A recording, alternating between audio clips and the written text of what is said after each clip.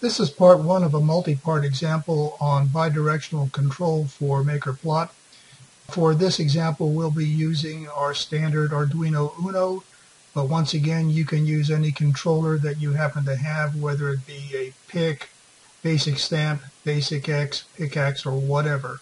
So what we're going to do here is show you the basics of bidirectional control to begin with.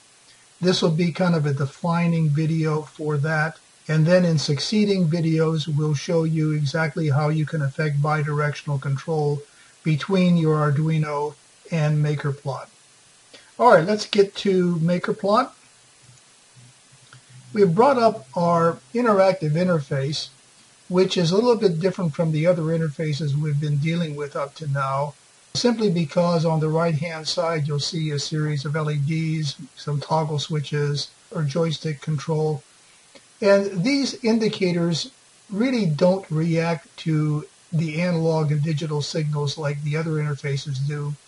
They're really designed more for experimenting with how we can actually make MakerPlot communicate with your microcontroller in an interactive bidirectional basis.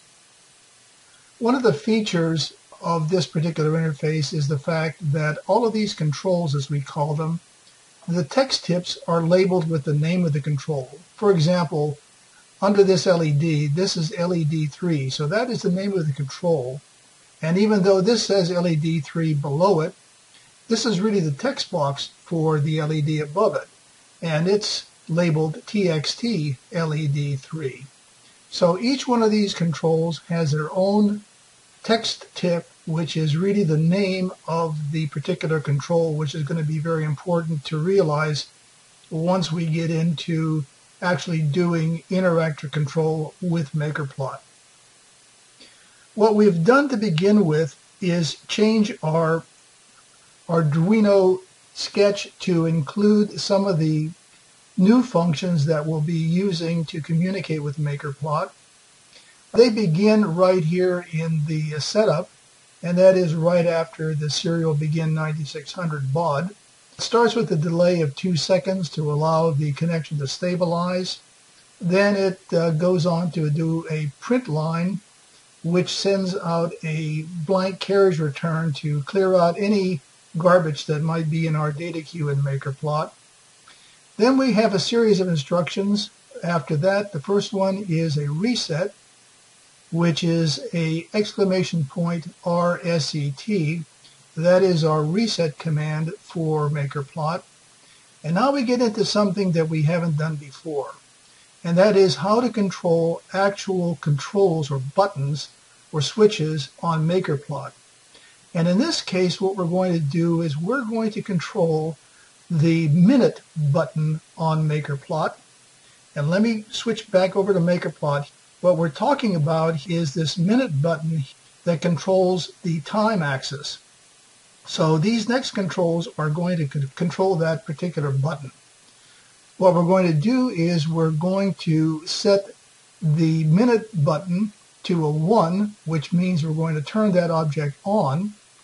And then we're going to do a run, which means we're going to run the event code to configure minutes and turn off the other two, which are the hours and seconds. The next thing we'll do is change the time on our x-axis from whatever it is to 2 minutes. That's the TXT max equal 2. That's going to set our time to 2 minutes. Then to affect that, we're going to do a TXT xmax.run. So that actually runs the code. Finally, we're going to do a print line, and in this case, we're going to put up the label controlled from Arduino. And that's going to be right directly across the top of the screen.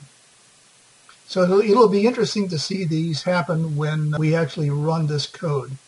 Now further, what we've also done here to our setpoint example is in our loop, we have extended the loop to say that if we exceed the set point, we're going to take a snapshot of the screen automatically. And we do that by affecting the code right under the sensor value greater than set point test. If the sensor value is greater than the set point, we're going to test to see if the LED state is 0. And if it's 0, then what we're going to do is come down here and affect the button snap, which is the button that controls the snapshots. We're going to turn the button on. We're going to run the snapshot event code, and then we're going to turn the button off again. And just like before, we're going to set the LED state equal to a 1. Otherwise, if it hasn't crossed a set point, then we set the LED state to a 0, and we turn the LED either on or off depending. Now once again, this code is there to affect controls on MakerPlot that we would normally use our mouse to control, but this time it's going to be controlled by our Arduino. Let's go back to MakerPlot again, and let us start this code. But before that, let me show you something else, and that is I went to the configuration toolbar and I pulled the configuration drop-down menu, and I want to show you that DTR is enabled. Now this is an important part, because if DTR is enabled, every time we click our rocker switch, that means we're going to send a reset command to our Arduino Uno, and it will then reset the firmware inside to begin from time 0. Okay, let's click our rocker switch and see what happens. Give it 2 seconds. There it is, controlled from Arduino. And we see several things happening. On the top we see 3 blue lines which represent the 3 digital states of the SW1, SW2 push buttons and the set point, whether it's on or off. And on the bottom we have our red plot, which is the set point value, which is initialized to 100, and the bottom black line is our pot control, which is really set right now to 0. Okay, once again, the function of this particular piece of code was to be able to take a snapshot of the screen every time that the voltage went above the set point. Not below it, but just above it. So let's control our set point, bring it above. Aha, we've heard the click. We just took a snapshot. Let's take another one. And as you notice, on the top, that is our set point, and we are above our set point right now, so our digital line is a 1. We'll go below the set point. Digital line goes below 0. We'll go above the set point one more time, and go below it. Now let's come over here to our view snapshot.